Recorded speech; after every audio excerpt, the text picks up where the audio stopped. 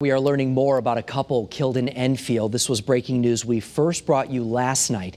The granddaughter of one of the victims is now behind bars. Channel 3 Eyewitness News reporter Christian Cologne is live for us right now. He's outside of court in Hartford with more on what police say happened and what the family is also telling us tonight. Christian?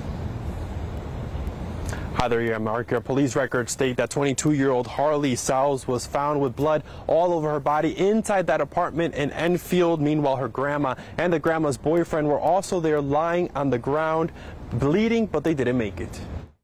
This is 72-year-old Mary Rose Riach and her boyfriend, 63-year-old James Samuel Bell, a couple the family tells us were enjoying their golden years until last night. Mary Rose's granddaughter, Harley Sauls, is now behind bars. Right now, she's charged with violating a protective order from July and could face upgraded charges related to the killings. With this defendant being the only party at the scene,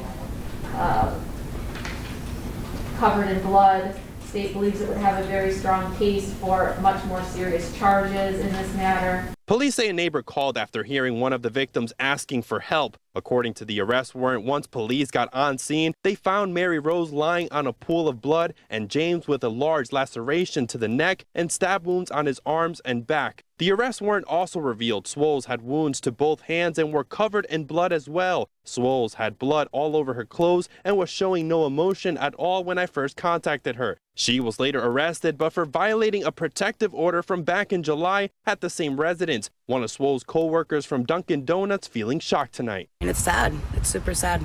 I don't know how people can be that cruel. Danielle Morby says Sauls had been working at the Dunkin' she manages for about a month, but adds Harley was very private. Some people are just like that. They just come to do what they're supposed to do when they go home.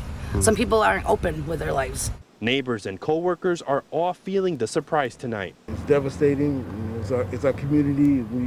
It's a shame that something like this happened in our community. As for the family, they are in mourning. In a statement, Mary Rose's son tells us they love spending time with family, beach trips, and going camping. They had the biggest hearts of anyone I've ever known, and they did not deserve this.